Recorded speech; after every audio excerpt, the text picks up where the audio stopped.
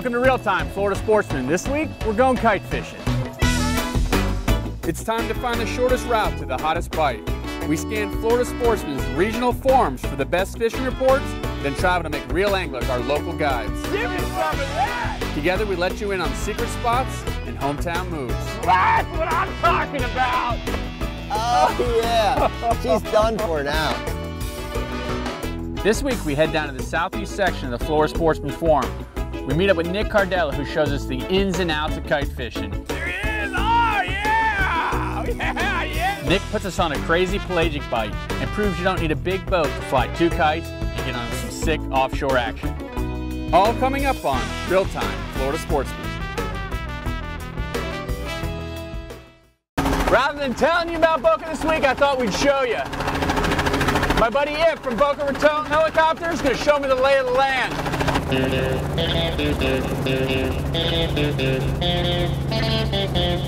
So I'm super excited to get up in this helicopter and be able to visualize where I'm going to be fishing the following day. You know, once we're up in the air, I can see these reef lines, and I know that this is the preferred technique from Jupiter down to Miami. These guys in the southeast section, this is what they do. They live bait, they fly kites, and they fish these reef lines, and I can perfectly visualize it from the sky exactly what they're doing. Another thing I noticed is they are right off the beach. Different from where I'm at, a little further north up the coast. We have to go 6-8 miles offshore. These guys are a stone's throw, maybe a mile off the beach. Oh, this is sick. Now you always want the best view in your boat. It doesn't get any better than a helicopter ride.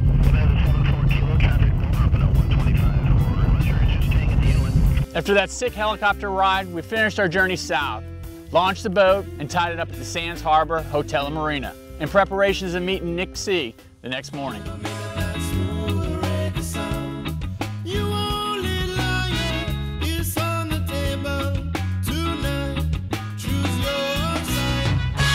First thing in the morning, I meet up with Nick, and the first thing I realize is this kid comes prepared. I mean, he has a truck full of stuff. How are we gonna fit this all in the Triton? I have no idea. I mean, he's even got a helium tank in case the wind isn't blowing, so we can fly a balloon, keep the kites afloat. I think we got enough, man. If we can't, here, you want me to take that tank? We'll scare him into the boat. Hey, if we can't catch them with what we got here, we can't catch them.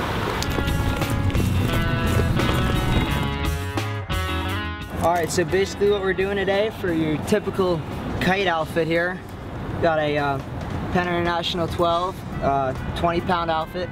Start out with a double line, come down to a solid eye ring, your typical pink or whatever color you so choose kite float, then a snap swivel.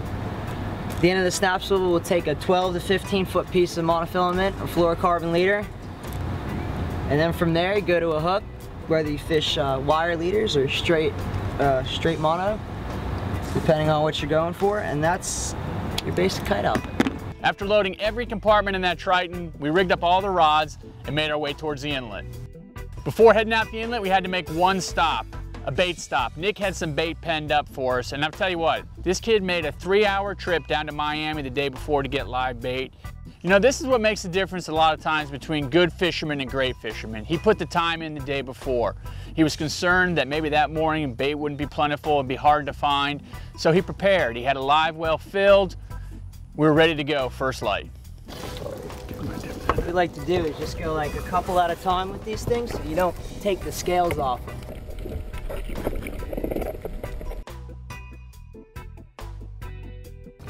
That's it, candy right there. All right, our initial plan was to go out of Boca Inlet.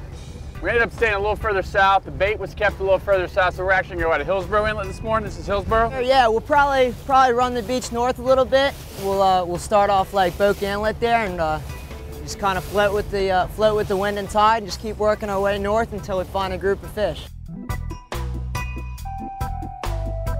We're sitting in 170 feet of water.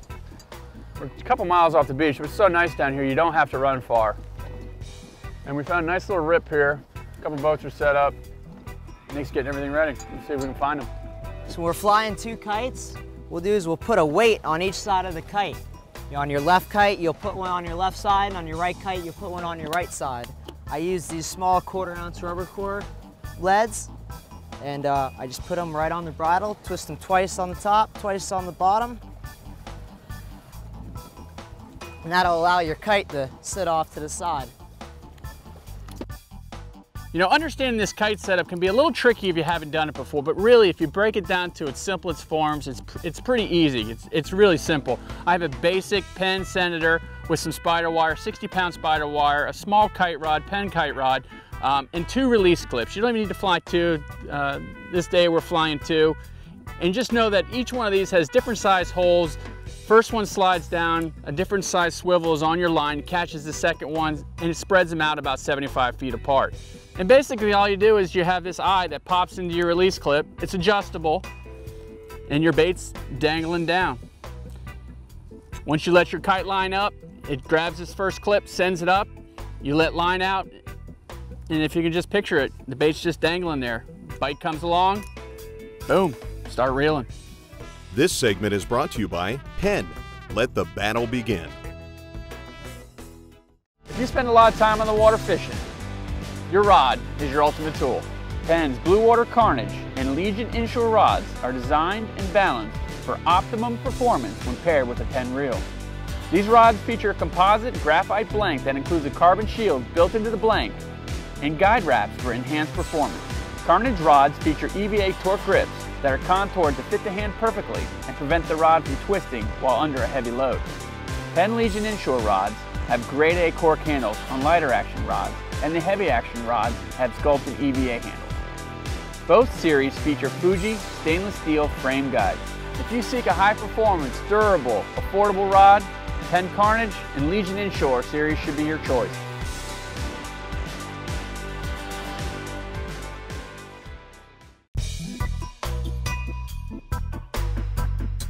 Typically when you think of kite fishing, you see these big sport fishers. You know, we're on a bayboat, you know, this 24 Triton is actually kind of perfect, Nick, isn't it? I mean, the way we're set up. This is ideal, man.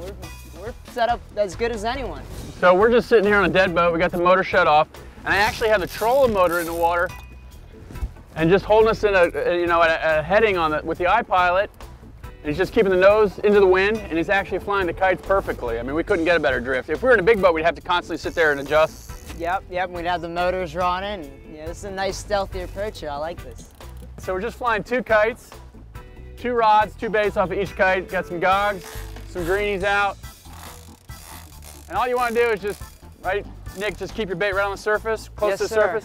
So we got those pink kite indicators there, so you can keep an eye on how deep your bait is, you know. Ideally, you know, what I say is as long as your bait's not in the air and as long as your cork isn't in the water, you're fishing effectively.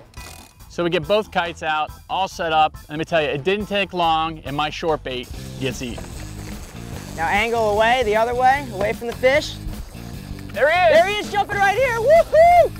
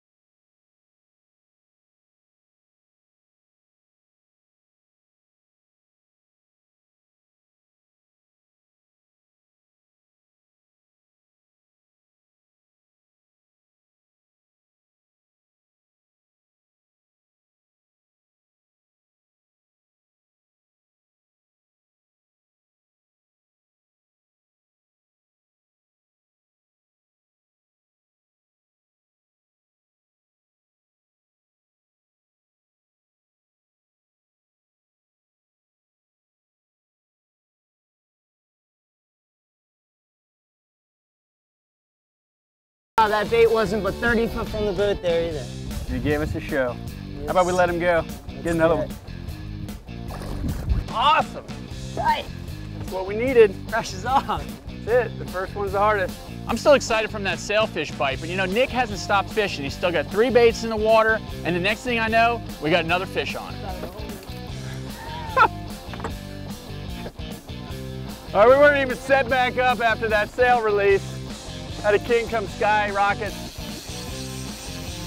on this other kite bait. I just saw that sail come up and eat, and I just saw this king come out of the water and take the bait. I mean, it's as exciting as it gets. There we go. Good job, babe. Just had a little flurry of action. And we're gonna reset, get a couple more baits out, just bump back out. It's so nice, it just drops off so quick here. Just the bump of the motor, we're just barely bumping forward, able to still fly the kites and just bump these baits back out to the right zone. We had that bite in 100 feet of water, saw a lot of bait, so we're not gonna go far. Just get back in that zone, set back up. This segment is brought to you by Triton Boats by Earl Bentz. We take America fishing. Fishing means long runs over open, often rough water, quietly approaching monster fish in the shallows, trolling the depths with a frisky live bait for a trophy of a lifetime. The Triton LTS is a bay boat with a big water attitude.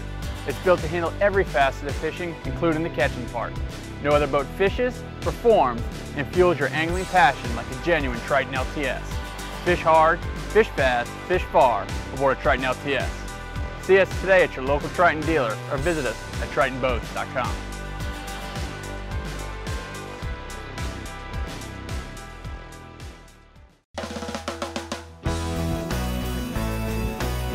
You know, just like with any other type of fishing, it's about developing a pattern, knowing what's working that day.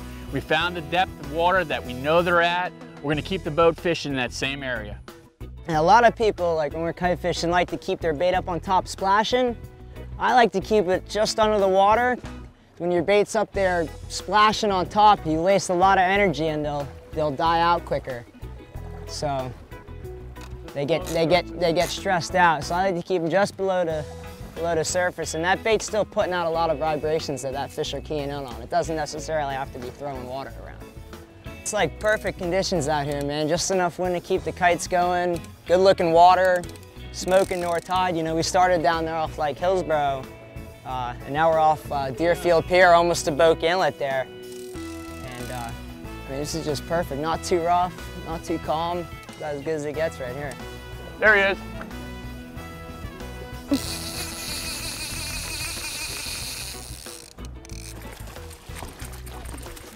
All right. Good job. Another nice king for the smoker. Woo! Close her up. Sweet. Good going, George.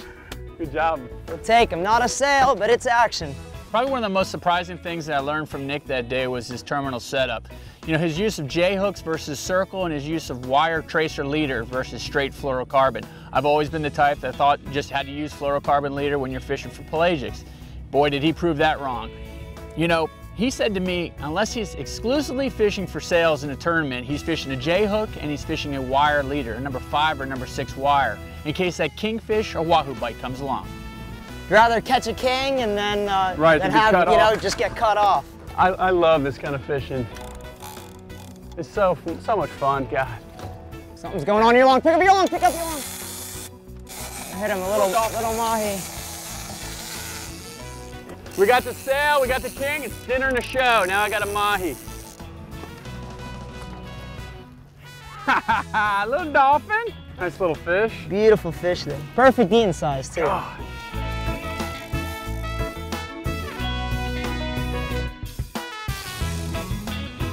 It's about time a guest host put me on the good side of the boat. You know, the last 2 episodes have been poached to the bad side and all the spots have been poached from me.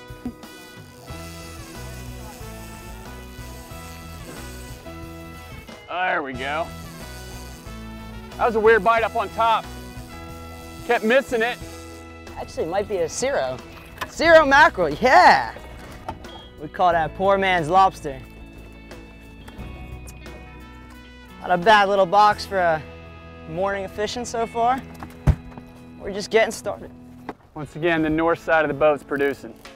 When Nick C put me on the north side of the boat, he didn't do it as superstition. This kid has it dialed in. He knows exactly how these fish are pushing down current. He says that they swim with their noses into the current. The north side of the boat typically gets eaten before anything else.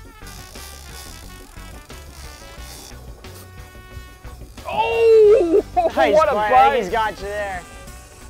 It's like we're connected there. If you could put an order in for a little blackfin. I'll do my best. Yeah, do that for me. Little Dude, he's sashimi working here. it. Yeah, man. I tell you, that drag on that new Pen 12 is sweet. Dude, he's stretching me out. Just a heavy fish, dude. It's a weird bite. Yeah, I'm gonna say it's a bonito.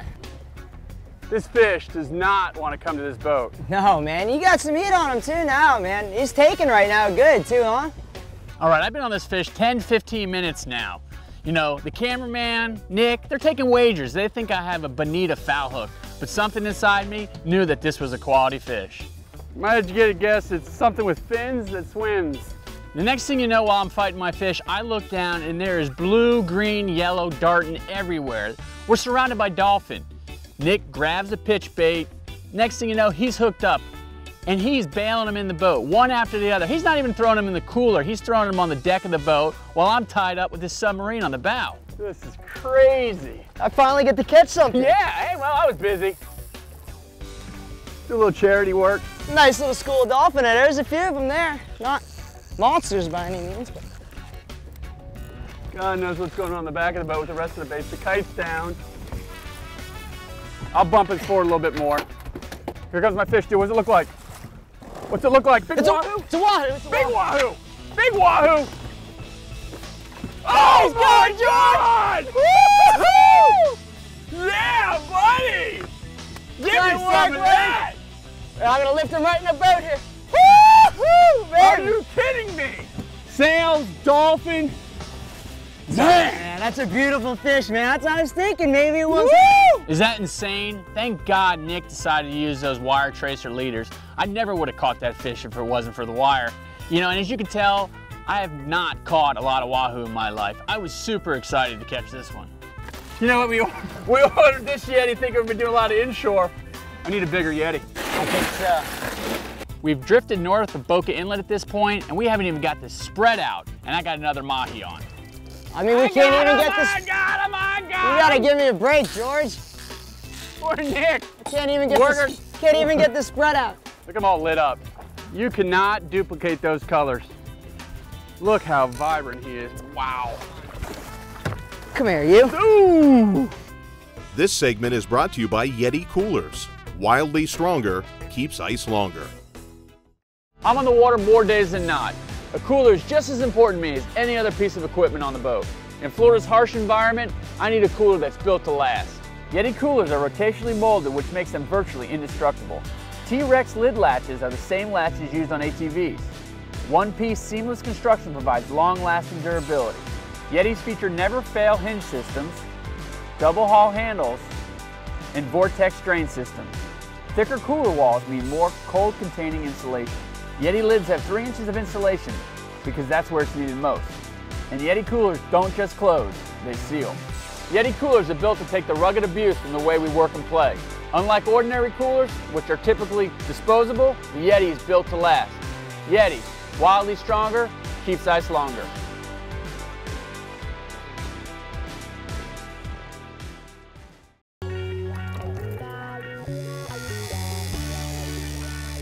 All right, to this point is probably one of the best days as far as quantity and quality that I've had offshore for this pelagic bite. I'm thinking to myself, it can't get any better than this. Sail short, sail on the short. We're all wrapped up, George. No, you're good, you're good. Nick's bit, got a sail, coming up on a bait. Got him, Nick? Yeah. I got something on too here.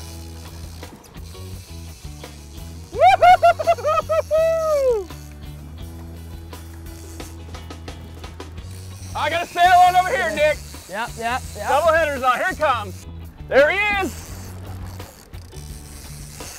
Nice action. Hell yeah. Come on up, jump, baby. Crazy, crazy bite today. We need one more hand. I kind of like driving and fishing. Yours went one way, mine went the other. You know, kite fishing seems so difficult to people. I just think they just don't go out and do it. You know, if you get the right stuff to do it, a little practice. Yep, the right tools and practice, you know, that's all it is. It's the same thing every time. Come out here and do it a few times and It's not that difficult once you get, especially once you get set up like this. Yeah, I mean, it's just the two of us out here. We got 2 kites, and it's you really no big deal at all. We went over the top with 2 kites, and you can easily just fly 1 kite and some flat lines off. Yep, you don't have to do 2. You know, I first started kite fishing, I started with 1 kite and 1 bait off that 1 kite, and then as we got comfortable, we just progressed, and now we're doing this. Nick is a kid that I followed on the forum for years. You know, even as a grommet, a young teenager, he used to actually give seminars at the Florida Sportsman shows. You ask anybody in South Florida, from big boat tournaments, all the sail tournaments, and they will tell you that this kid is worth his weight in gold in the back of a boat.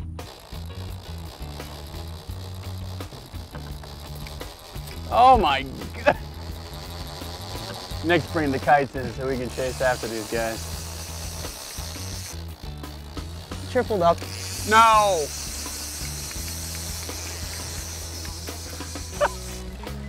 I'll just sit here and wait. The cooler's full of dolphin, wahoo, and kings. We got 2 sails on. He's got something else on. King. Another king. Oh God. Yeah, just throw him on the deck. Don't worry. Just a king. Get him on the deck there. Worry about him a little bit. I'm wearing flip-flops. All right. Let me get my blue one back here. All right. There he is. Oh, yeah. Beautiful. Yeah, show us. That's it, Nick. That's it. That's it. Look at that. Beautiful fish. Good release. All right, get yours. All right.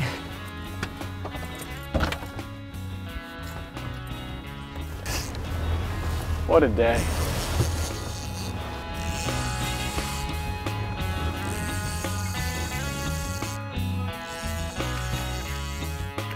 I'll tell you, I'm mainly a snook guy, right? Say no snook. Oh, Nick! Got him. Nick C in the southeast section of the Florida Sportsman Forum. Hooks out. We have crushed them today. We have caught sail, kingfish, dolphin, an awesome wahoo. What a great day, man. I appreciate everything. Hey, George, it was fun, man. Man, you are on them. Woo! Man. And away she goes. What a day. That was awesome, man. It doesn't get any better than that, does it? No, sir. No, sir. Great job. Not bad for a half day of fishing. The wintertime months in the southeast section of Florida are probably second to none for pelagic bite. The weather window can be short in between cold fronts, but the days that the weather's great, you need to go. Like I said, I've been following Nick C's reports on the Florida Sportsman Forum for years. When the opportunity arose to fish with him, I jumped at it, and what a great day it was. Keep your reports coming, and I may fish with you next on Real Time Florida Sportsman.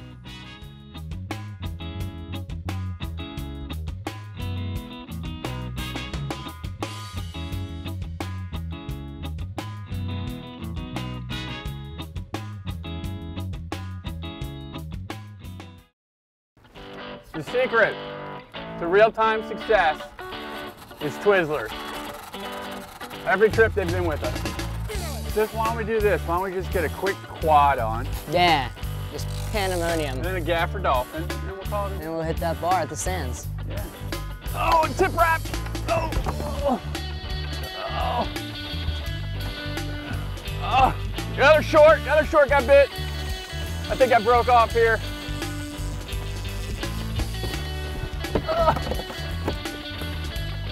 Did you get that?